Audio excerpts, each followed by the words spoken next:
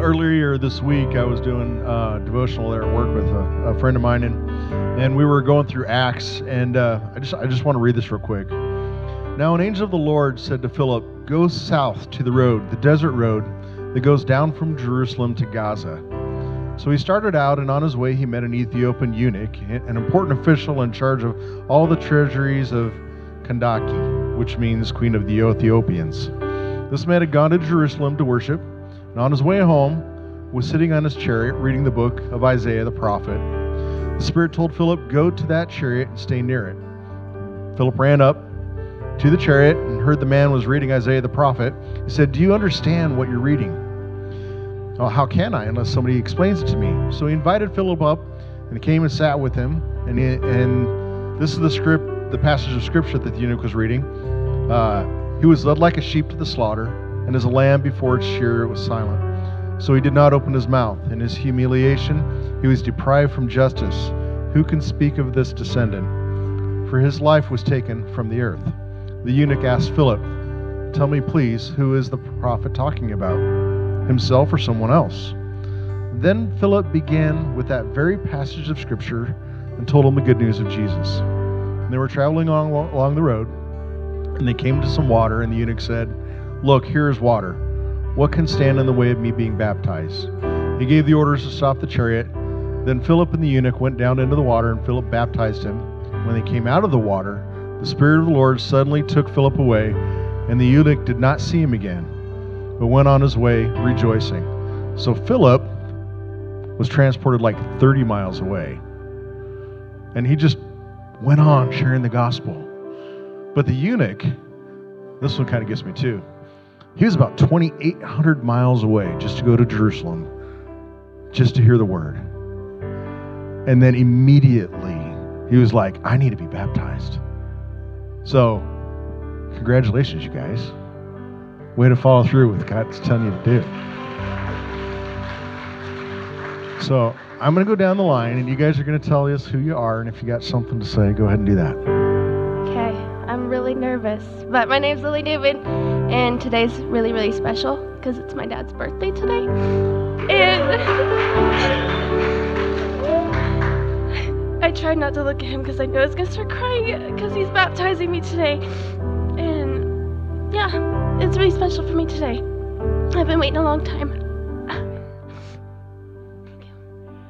I'm Casey Keck, and I'm just ready to start this new chapter with Jesus.